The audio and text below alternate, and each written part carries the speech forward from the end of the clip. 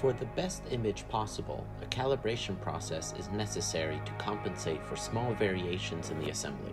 This video demonstrates how to calibrate a North Star headset and save those parameters for future use. There are 3 basic steps to the calibration process. First, we need to calibrate the cameras inside the stand. Next, we'll determine where the cameras are relative to the computer monitor. And finally, we'll place the North Star back onto the stand and run an optimization program. Begin by connecting both stereo cameras to the computer and run the Python camera calibration script. Move the checkerboard slowly in front of the cameras.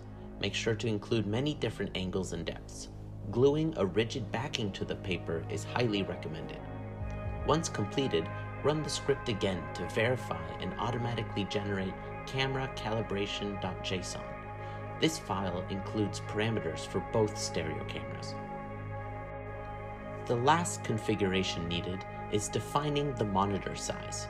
Open config.json and update the X and Y values.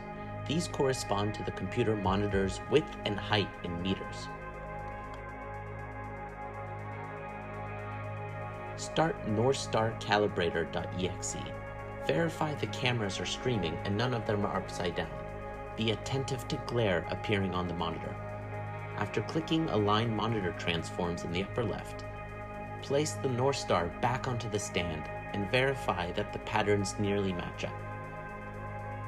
Once secured, click Create Reflector Mask. This limits the optimization to only the reflected image. For the final step, click Toggle Optimizer. Over the next few minutes, the software will attempt to maximize white.